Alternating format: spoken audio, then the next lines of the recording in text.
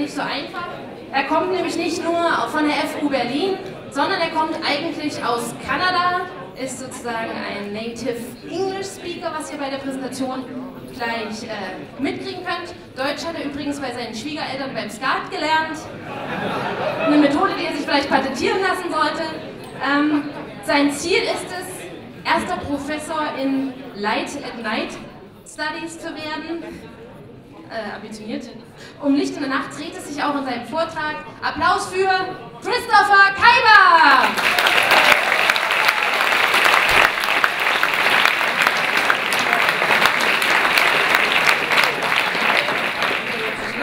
Ich hoffe, ich greife dich vor. Lässt du das Licht an, wenn du nachts ins Bett gehst? Nein. Auch nicht als Light at Night Professor. Viel Spaß mit Christopher Kyba!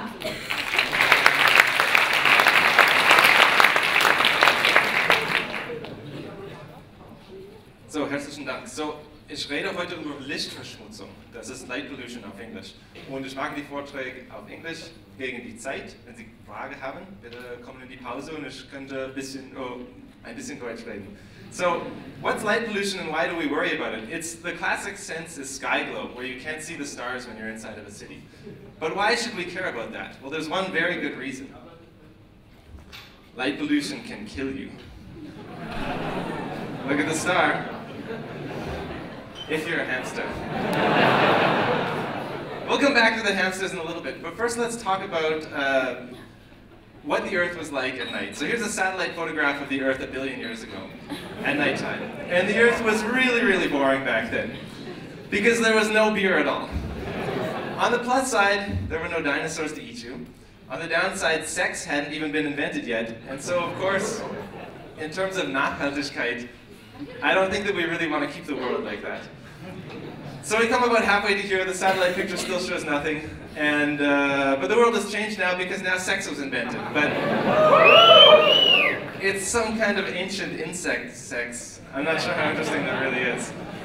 So let's go forward again. And now at least we have sort of large animals, so it's kind of looking a little bit more like the Earth. They're not dinosaurs yet, but that happens now. And now you're really glad that the Earth is black at night, because then you can't see it as the Tyrannosaurus Rex comes to eat you. So of course an asteroid smashed into the Earth, killed all the dinosaurs, and that was great for us because it meant that all of the little mammals that were excellent at sex could make all kinds of different kinds of mammals. And about 5 million years ago, we split off from the other primates and went our own way.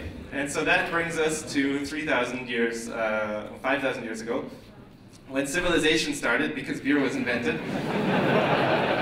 But of course with beer there's the downside that you end up with a bill, and so that's an ancient Sumerian beer bill. And now we come to 600 years ago when the satellite still showed almost nothing, but you would start to see something because that was when we started to have artificial light at night with gas lanterns.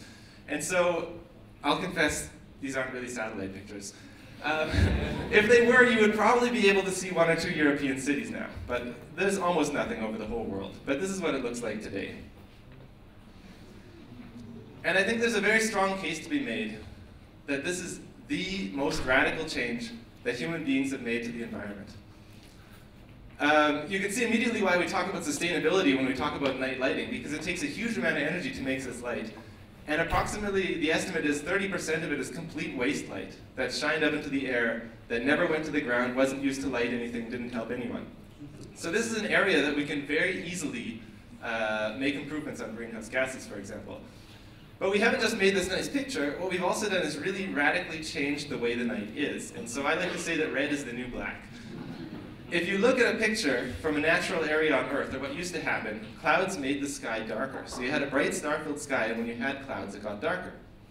But now in Berlin, first off, a clear night is 10 times brighter than a clear night in a natural area. But if we have clouds, it's 11 times brighter still. So that's 110 times brighter than a natural clear night. But of course, on a cloudy night in nature, it was even darker. So in urban areas, we're talking about a sky that's hundreds to thousands of times brighter than is natural. And we'll get to why that's important in a moment. I just want to show something that we did, which is look at, this is the other reason I say red is the new black. When you look at what light is being reflected back, the red light that our cities make actually gets reflected back more from the clouds. And studying this is important for our quantification and simulation efforts of light pollution. and also because different spectrum affects different animals differently. So I know you're all waiting to hear about the hamsters, but I want to just tell you a couple other things we did at the FU first. One is to look at what's called the celestial compass. And this is something that human beings can't see unless you wear polarized sunglasses. So next time you're at the beach in the summer with polarized sunglasses, try this. Look out at the water and you won't see the reflection. That's the point of polarized sunglasses. But then turn your head sideways and you'll be able to see it all. And then look up in the sky at 90 degrees from the sun and start doing this. And everybody on the beach is going to think you're a total idiot. But you'll be able to see this celestial compass. And the reason we call it that is because the animals that can see it, they don't just see it changing in the brightness of the sky, they can actually perceive the direction somehow. And so I imagine that this looks to them something like a rainbow.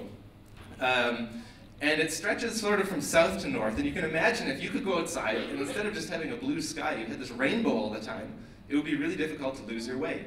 So it's a great thing to use, and lots of animals at daytime use it.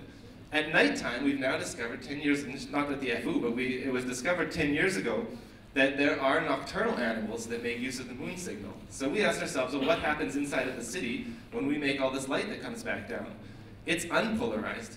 And just like if you have a bird trying to sing inside of the city and it's too noisy, that light, that extra light that we make ends up drowning out this celestial compass, and so that's bad for any animal that wants to use it.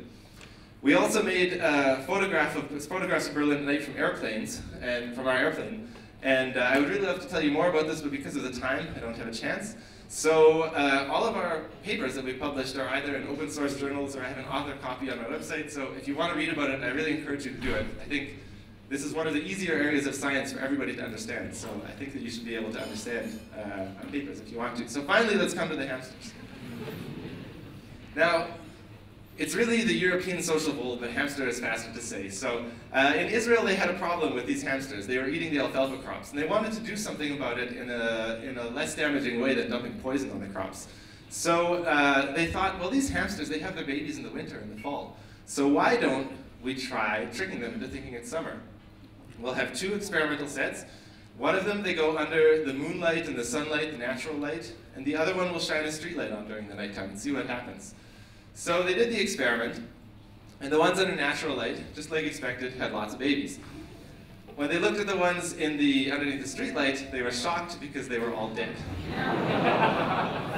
So they thought, well, that's weird. Let's try that again. This time, we'll only shine the light for 15 minutes every 4 hours and see what happens. And it was the same thing. They all died. So they went to the lab to try and figure it out. And what it turned out was that the hamsters were really tricked into believing it was summer. They need to regulate their body temperature differently in winter from the summertime. And even though they can sense the temperature, just like you and I can, their whole body was working off of the light signal and thought it was summer. They didn't regulate their temperature properly, and they effectively died of hypothermia. Even though with the exact same temperature, they could have had lots of babies. So it shows what extreme effects light can have. But of course, that's just hamsters. It doesn't matter for humans, right? Unfortunately, it turns out that light affects us too. You know when you travel with jet lag, that when the light is different from what your body expects, it's a huge stressor. And what we're doing when we light our houses at home is effectively giving ourselves permanent jet lag. And you can imagine that not getting enough sleep is connected to lots of different diseases. And through the hormone melatonin, we believe that, or there's fairly good reason to think that a lot of diseases like premature aging, cancer, and possibly even obesity are connected to the light we have at night. So what should a city do if they want to do something about this? Well, first off, put light where it's needed, on the street. Don't shine it up into the sky, and don't shine it directly into people's faces, which makes them less able to actually see what's going on. So you can see an example of one city here where they switched all of the lights to be pointing just at the street. And you look at these trees, now all the birds that live there aren't getting light shone on them anymore. So that's great. Costs less money, sustainable. And what can you do personally? Well, first, you can join the International Dark Sky Association, which is an environmental organization for the night. Talk to your political representatives in Leipzig and tell them what kind of lighting you want, that you don't want it in people's bedroom windows, you don't want it shining way down the street where it just causes glare. You want the light to go where it's needed. Take a trip to a local dark sky park. Hopefully, Naturpark Westhaveland will soon become a dark sky park where you can see the Milky Way very wonderfully. And think about your circadian hygiene, which I think people will talk a lot more about in the next 10, 15 years, which is that in the evening, maybe in your bathroom, instead of having really blindingly bright lights, try and use a dim light when you brush your teeth and not have a huge dose of light right before you go to bed. It will probably help you sleep better, and it can possibly help against a lot of things like breast cancer and prostate cancer. So, thank you to everybody who made images, especially my sister-in-law Nadine, who drew the hamsters, and